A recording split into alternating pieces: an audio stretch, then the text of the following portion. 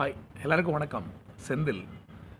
இப்போ பொதுவாக நம்ம வீட்டில் வந்துட்டு ஃப்ளோர் சம்ப் தரையில் வர தண்ணி தொட்டி, அப்புறம் ஓவர் ஹெட் டேங்க் நம்ம வீட்டுக்கு மேலே மாடியில் வைக்கிற தண்ணி தொட்டி. இந்த ரெண்டு இந்த தொட்டியோட அளவு எவ்வளோ இருக்கணும், எத்தனை லிட்டர் கெப்பாசிட்டியில் இதை நம்ம ரெடி பண்ணணும் அப்படிங்கிற ஒரு சந்தேகம் இருக்குது. அதை பற்றி நம்ம இந்த வீடியோவில் பேசலாம்.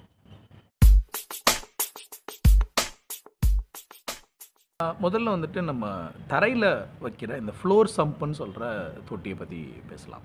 இந்த ஃப்ளோர் சம்ப் எதுக்காக அப்படின்னா, நமக்கு எய்தர் வந்து நம்ம வெளியிலேருந்து தண்ணி வாங்குகிறோம், இல்லைன்னா வந்துட்டு நம்ம அந்த கார்ப்பரேஷனோ முனிசிபலோ நமக்கு கொடுக்குற தண்ணி, இந்த ரெண்டு தண்ணியும் ஸ்டோர் பண்ணி வச்சுக்கிறதுக்கான ஒரு ப்ரொவிஷன் தான் இந்த ஃப்ளோர் சம்ப் அப்படிங்கிறது.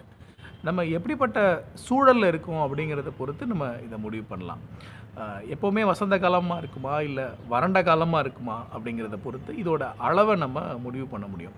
இப்போ சென்னை மாதிரி பெருநகரங்களில் சில குறிப்பிட்ட காலங்களில் பார்த்தோம்னா எங்கேயுமே தண்ணியே கிடைக்காத மாதிரி சூழல் இருக்கும். தண்ணி கிடைக்காது இந்த சென்ஸ், கார்ப்பரேஷன் வாட்டர் வந்து கிடைக்காமல் இருக்கும், அளவு கம்மியாக வரும், இந்த மாதிரி பிரச்சனைகள்லாம் இருக்கும்.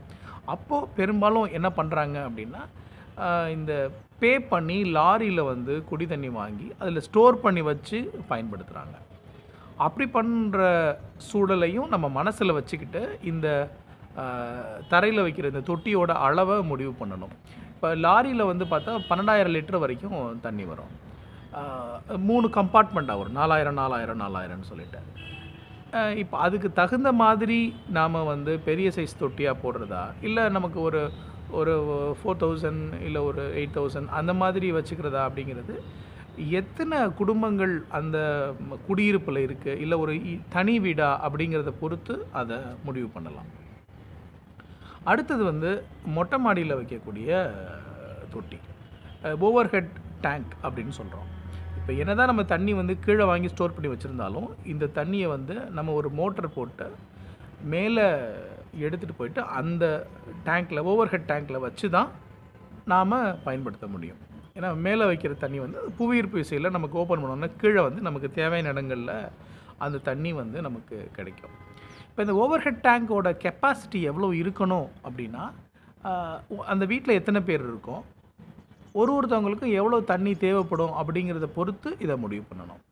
ஒரு நாளைக்கு ஒரு மனிதனுக்கு எவ்வளோ தண்ணி வேணும் அப்படின்னு வந்து நம்ம ஐஎஸ் கோடு வந்து ஒரு ப்ரொவிஷன்ஸ் கொடுக்குது. 1993 அதை வந்து அந்த கோட் ப்ரொவிஷன்ஸ் படி ஒரு ஆளுக்கு வந்து ஒரு நாளைக்கு 135 லிட்டர் வரைக்கும் தண்ணி பயன்படுத்தணும் அப்படிங்கிற மாதிரி ஒரு கைட்லைன்ஸ் சொல்கிறாங்க.